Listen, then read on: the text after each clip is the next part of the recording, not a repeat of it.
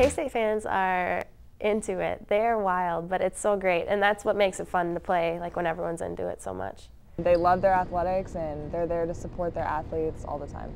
Loyal, purple. Very supportive, active, crazy, and they keep you laughing. They're so passionate. They're so intelligent. They really know when and where and how to cheer, basically, which really impresses me. I felt like I already had a fan base. I was like, yes, I can't wait till I get here. They show up all the time. They're always decked out in their purple. Some people have crazy hair on. And it's just, no matter what, whether we're ahead by 30 or down by 30, they're always there behind us, just cheering us on. Rowdy,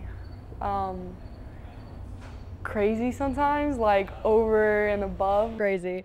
I love it. Loyal and just very intense. I love being able to run into the gym and just see these fans, and you see familiar faces, and that's what's so awesome about K-State fans is they're so committed. They are going to be there through thick and thin, and you know, it's just one of a kind. They're so loyal and so caring. Like, we get emails all the time about how much they're proud of us, and it really means a lot because it's always nice to have support like that, even from people you don't even know. Absolutely amazing, loyal, crazy for their team, extremely supportive.